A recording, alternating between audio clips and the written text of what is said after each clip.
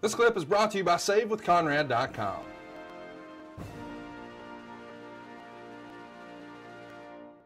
Fan question this week. It's Daniel Jefferson, and he said, has Kurt considered or been approached about coaching wrestling?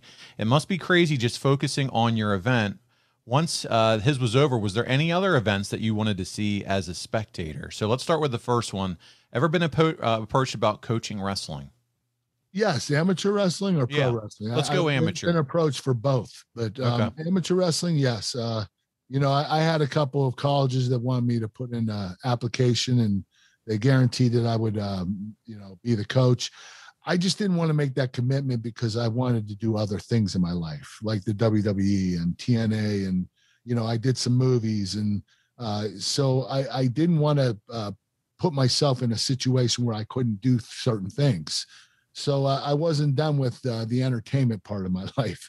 And now that I'm getting older, I'm actually considering coaching. So, you know, when you get older and you settle down and you're semi-retired, you want to do something. And I think that coaching might be a good fit for me.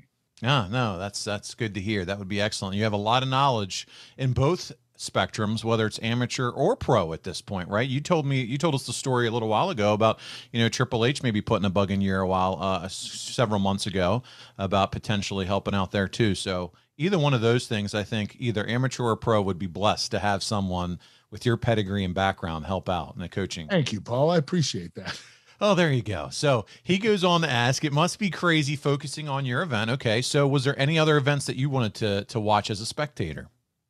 Well, with my neck and everything, I couldn't go anywhere. I was just trying to focus on staying calm, taking care of my neck. I had to ice it all day. And, you know, I would train in between and, you know, or I would train and then ice in between and, you know, go eat at the cafeteria. I just had a certain game plan and a daily routine that I had to do. And I wish I could have went to some events. That would have been awesome. But I said to myself, hey, you're going to be at a million other Olympics where you're not wrestling. You'll be there present. You'll be able to watch it. Since then, I haven't gone to one damn Olympics. So eventually I'm going to get to it, and I'm going to watch every damn event I can possibly watch because I love the Olympics. Yeah. Yep. Hey, it's Conrad Thompson. Thanks for checking out the podcast here on YouTube. Be sure to hit the subscribe button and the notifications bell so you get a notice anytime we upload some new content. And go save yourself some money right now. If you're in a 30-year loan or you have credit card debt, it's not a matter of if I can save you money. It's a matter of how much. Find out right now for free at SaveWithConrad.com.